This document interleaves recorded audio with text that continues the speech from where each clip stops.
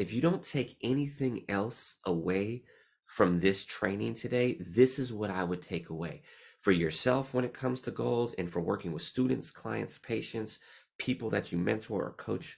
This is what I would take away, right?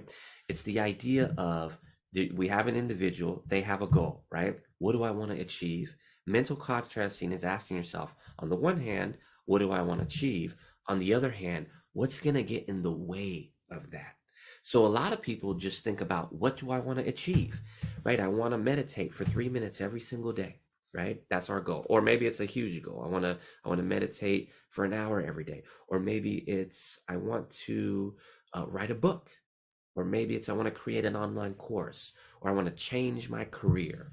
Or I want to I want to reconcile my relationships with my estranged family member, right? It could be anything.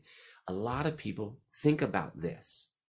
And when you don't think about the other side of it, which is the mental contrasting technique, you're contrasting the want, the hope with the obstacle, what will get in the way. That's when Dr. Gabrielle Oettingen, I think it's Oettingen, maybe it's Oettingen, I'll have to look that up. Anyways, that's when she's saying this, if you dwell on this and you don't think about the obstacle, oops, let me go back to that. That's when the dwelling will get in the way of action. And probably a lot of you, because this is a very human being experience, right? Either yourself or people you know in your life or people you've worked with professionally. There's no doubt that if you think about it for a little bit, you've probably seen it, right? It's like, oh, this was me for so long. I want to lose 20 pounds, right?